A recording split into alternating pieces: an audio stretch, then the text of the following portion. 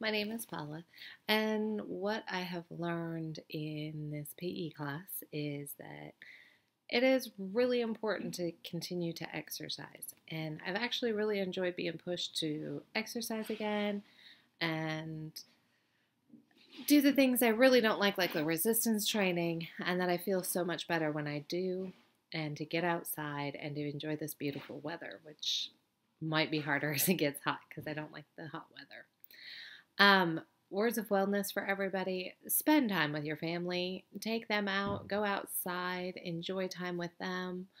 Um, Another thing I learned was to ask your family questions like what they think of you, and continue to do that, to use that as an evaluation on yourself and to give yourself a different perspective that they may see that you may not think of.